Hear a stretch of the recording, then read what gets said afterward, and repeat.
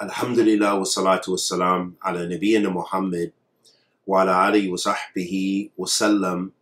Amma ba'd. Ahbabti fillah, from the lessons of the prophetic sunnah of the Messenger of Allah sallallahu alayhi wa ala alihi wa sallam, which are codified in the books of Ahl Hadith, Ahl Sunnati wal Jama'ah, the creed in i'tiqad wa fiqh, and adab, and all the aspects of the religion have been codified by Ahl Hadith wa Iman and the Salaf al-Salih. And from those immensely important texts, which contain the revelation of the Sunnah of the Messenger of Allah sallallahu alaihi wasallam, is Imam Bukhari's Sahih Jami'. And in it, he mentions in the book of faith. And so we want to look at Iman. What comprises Iman? What is the difference between Ahl Iman wa Ahl Kufr here?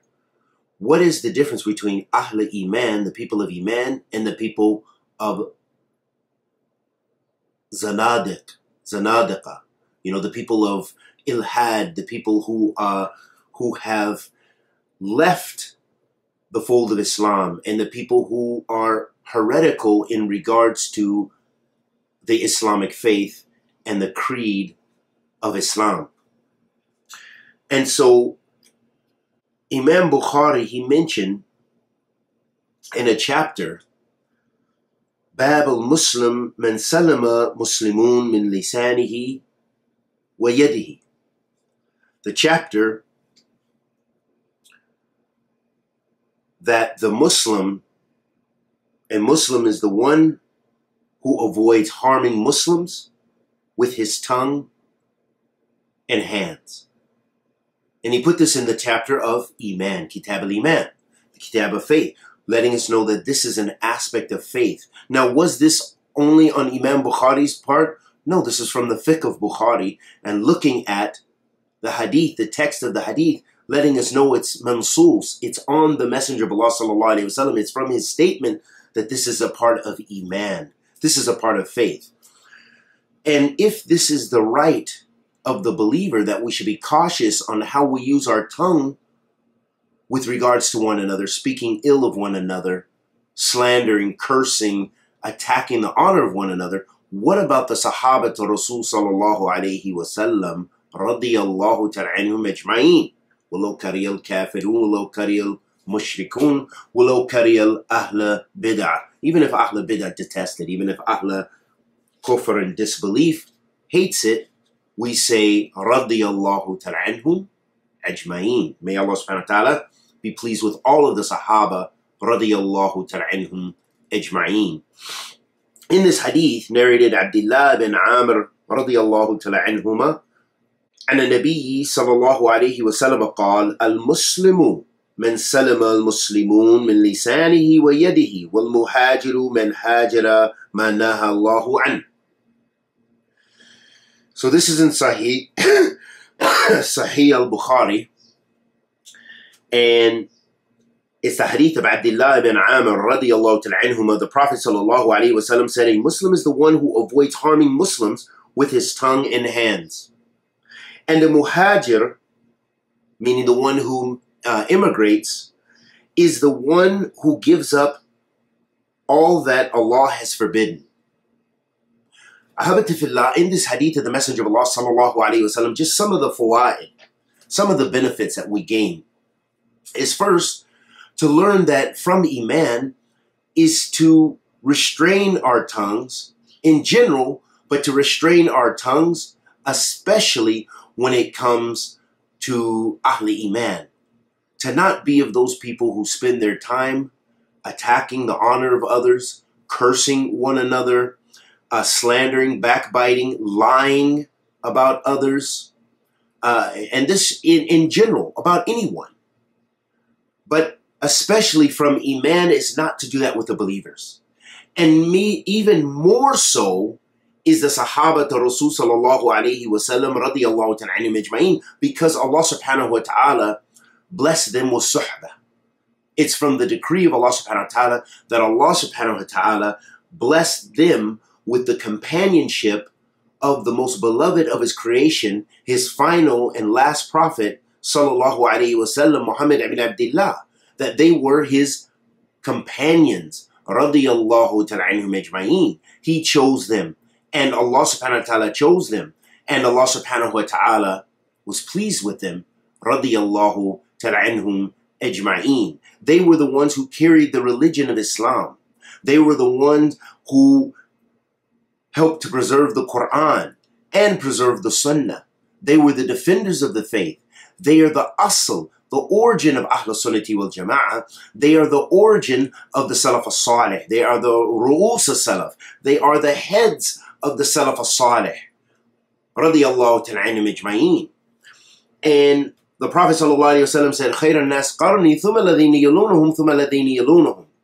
The best people is those of my generation. Who were the generation of the Prophet sallallahu alayhi wa sallam? Sahabah Rasul sallallahu alayhi wa sallam, radiyallahu ta'ala anhum ajma'in. They were the best generation. Then the Prophet sallallahu alayhi wa sallam, ثُمَّ الَّذِينَ يَلُونَهُمْ. Then those who followed them, ثُمَّ الَّذِينَ يَلُونَهُمْ. And those who followed them. So it lets us know the Salaf is our qudwa, that they are the example that we should follow if we want to know and understand the Sunnah of the Messenger of Allah sallallahu alayhi wa sallam properly. If we want to contextualize the Sunnah and understand the Sunnah to be able to practice the Sunnah, then we should love the Sahabah to Rasul sallallahu alayhi wa sallam radiyallahu ta'ala anhum ajma'in, the defenders and the compilers and the preservers of the Sunnah, the Messenger of Allah sallallahu alayhi wa sallam, the Ahl Sunnati wal Jama'ah, the asl of the Jama'ah. And we also learn from this hadith, not only is it from Iman to restrain your tongue with regards to the believers in general, but also your hand. Meaning that do not strike one another. Do not physically attack one another. Do not kill one another. That should not be something of mystery. But unfortunately, throughout history, the Ummah has had blood and internal bloodshed from the beginning of time. And we also see from the benefits of this hadith is that the Prophet ﷺ also said, which is from Iman, the aspect of hijrah and the greatness of hijrah, meaning the greatness of immigrating and migrating. And the Prophet ﷺ let us know that migration is not just as we generally assume or hold to be true, that that's one form of hijrah, and that is one of the greatest forms of hijrah. But this is also a part of Iman, as the Prophet ﷺ mentioned, that this is one of the greatest, forms of Iman. This is a part of Iman, and that is the Prophet ﷺ described the muhajir as being the one who leaves that which Allah subhanahu wa ta'ala prohibits. Leaves what Allah subhanahu wa ta'ala has prohibited. That is from the asl of Iman. And that is a part of course, Amr bil Ma'ruf and Nahi al-Munkar, commanding the good and forbidding the evil. Is that you forbid it upon yourself and you abandon sin. And also, we have to look at this concept of making hijrah from our sins. And even when we study the hijrah of immigrating from the land of disbelief to the land of belief in Iman, from the land of bid'ah to the land of sunnah, that the maqsad, one of the intents, is to be with the people of faith in Iman and to provide a better spiritual environment for yourself and your families. That way you could better worship Allah subhanahu wa ta'ala.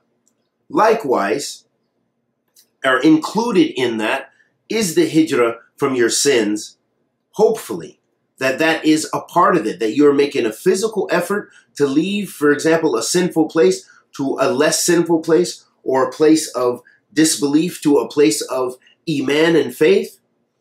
And the part of that intent is that you will be abandoning sin or lessening the chances that you will fall into sin and be in a sinful environment. So that other hijrah can be included in there, or is a part of that. However, as the Messenger sallallahu alaihi wasallam said, that the muhajir min hajara min ma naha Allahu an. That the muhajir, the immigrant, is the one who leaves and abandons that which Allah subhanahu wa ta'ala has prohibited. So avoiding sins. And a point I want to make is that just making the physical hijrah is not simply enough when it comes to abandoning sins. That a person has to always consciously make effort to abandon those sins. Because how many people make hijrah from the land of disbelief to the land of belief and commit immense sins, and from the major sins? And how many people grow up in the land of Islam and the land of Tawheed and the places of khair, but they didn't have tawfiq in abandoning their sins. And some of them become the greatest sinners, and some of them even leave their faith. And so all of this, we see the relationship with iman, and we ask Allah Azza wa Jal to forgive us of our many sins and bless us to be from Ahl Iman. And may Allah subhanahu wa ta'ala be pleased with all the Sahabah to Rasul sallallahu alayhi wa sallam radiyallahu ta'ala anhum ajma'in. And may Allah tabarak wa ta'ala be pleased and forgive and guide the believers everywhere, those who came before us and proceeded and passed on, and those who from our time and those who will come later. Wa sallallahu wa sallam ala nabiyyina Muhammad.